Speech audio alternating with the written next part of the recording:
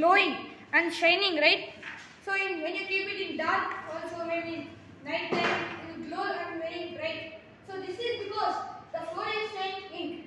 Fluorescent is not like fog scent or anything which you put on the body. It's a type of the science, the chemical which is present in this film. So, for example, we have a surface area over here and the sun. The sun. So the sun will pour the sunlight on the surface area and then reflect it. So just like this is the surface area and the sunlight or light will be falling on it to reflect the growing brightness.